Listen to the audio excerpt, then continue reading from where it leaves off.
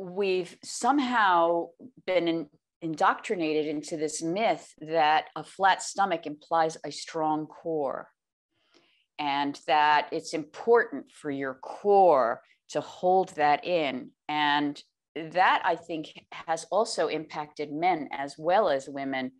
And, so it's not just a self-image in terms of attractiveness, but it's also a self-image in terms of our perception of someone who's healthy.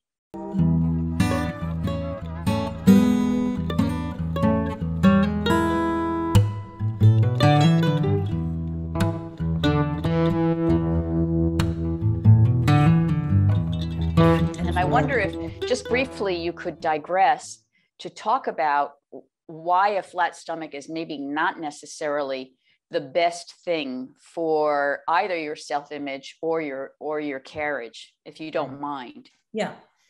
So, and I would say women were already struggling with this. And then on top of it, we got the core strength, have to have a flat stomach thing, which then, of course, infects men as well.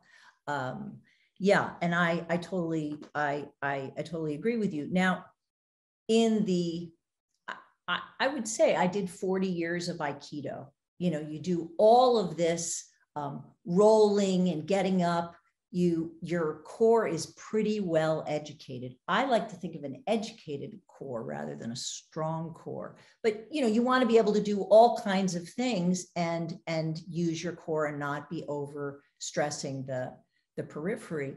And my stomach's always been a little round. I feel like I couldn't have really had much stronger of a core when I was a fanatic Aikidoist, and my stomach was always round. So there's no contradiction there between having a strong core and having a rounded stomach. I think it's an infectious idea that is not only destructive but wrong, actually. And that process of accepting ourselves the way we are can be so fraught. It was this client I'm talking about, it was definitely a process. And I think the Feldenkrais method in general, and the way that you start to experience your breathing in a lot of different situations, a lot of tricky ways we have to get people breathing more, where you start to feel the connection between parts, your overall experience of embodiment changes.